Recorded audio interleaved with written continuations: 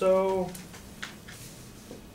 I guess the question would be, how would the brink of losing our Second Amendment have to do with the ENDA about to be passed and the Republican Party getting upset?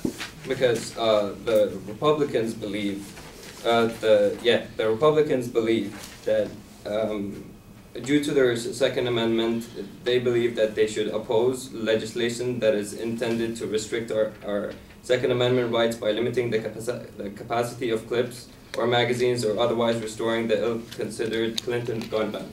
Okay. So basically, if you don't have their support, then the EDNA does not pass, and everyone who has in that category of the EDNA have to suffer every time they go to work.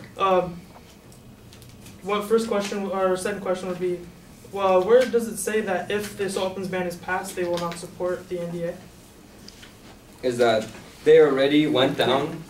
I have that piece of evidence saying that they have already went down and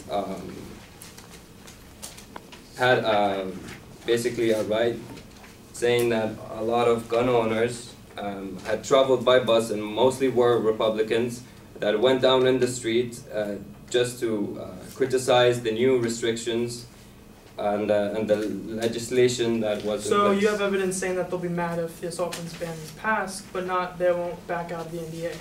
And if the NDA is a right to marry, and that's a right that... It's not a right to marry. Well, it's to not be discriminated. Okay, the right to not be fired for being further gender or sexual orientation. Time. So